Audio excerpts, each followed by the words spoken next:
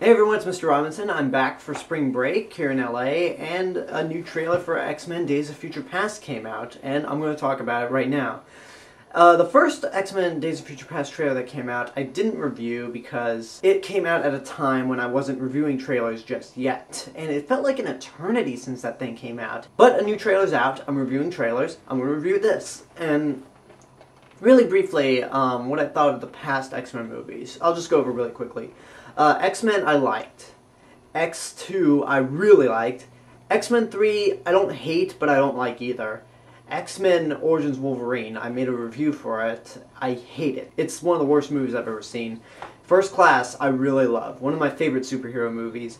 And then the Wolverine, flawed but enjoyably fun. Enjoyably fun to the point where I managed to buy the Blu-ray of it. The extended edition, even though it comes with a 3D version that I can't watch. But Wolverine, fun movie.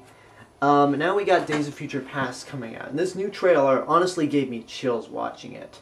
I think it looks really good. The plot, I think, involves time travel. I know it involves time travel and involves the First Class cast. Almost butchered that. And the original cast members coming together. And basically going up against a common threat, similar to what happened in X2, where the X-Men were united, as the subtitle was. There are some things I like. I like the redesign of the Sentinels, which don't quite look like their comic book counterparts, but they look different enough for a live-action adaptation, yet keeping the impact that, yeah, those are Sentinels. Even if the future ones do look a bit like the Destroyer from Thor. At least in terms of that heat ray it fires from its head.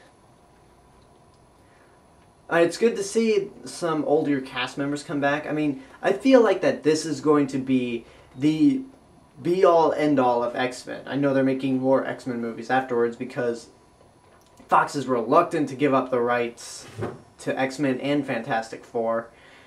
But, I mean, this one feels like, I mean, if this movie is great, there could be no more X-Men movies afterwards. And I'll be fine with that. I can go for some more Wolverine movies, honestly, until Hugh Jackman retires, but this looks like the be-all, end-all X-Men movie. Now, something I don't like, well, two things. One, I don't like the idea that Rogue got cut out, because Anna Paquin as Rogue was featured in the first trailer, and she even was featured on the cover of an Empire magazine issue, and I just felt kind of sad, like, wow, you got this Empire magazine cover after it was announced that Rogue would be cut from the movie. What a way to add insult to injury.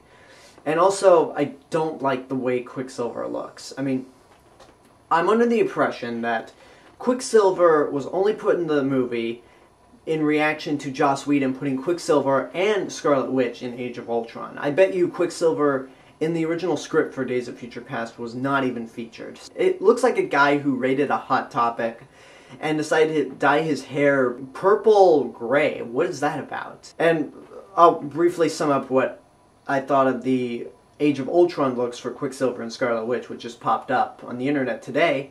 I think they look good. I'm a little unsold about Quicksilver's hair, but it definitely looks better than the Age of Ultron one. And I love the way Elizabeth Olsen looks as Scarlet Witch. But, I mean, that's another topic for another time. This is about X-Men, not Avengers.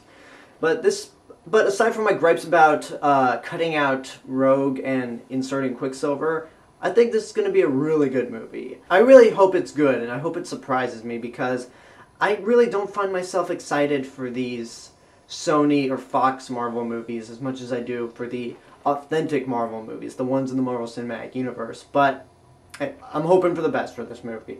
And that's what I have to say about this new trailer. Leave a comment and tell me what you thought of the new X-Men Days of Future Past trailer. Subscribe to my channel for more stuff in the future. You can check out my other channel, AlexG8462. You can follow me on Twitter at AlexG8462.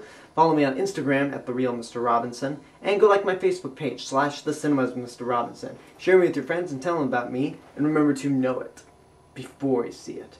This has been The Cinemas Mr. Robinson, and I'll see you guys later.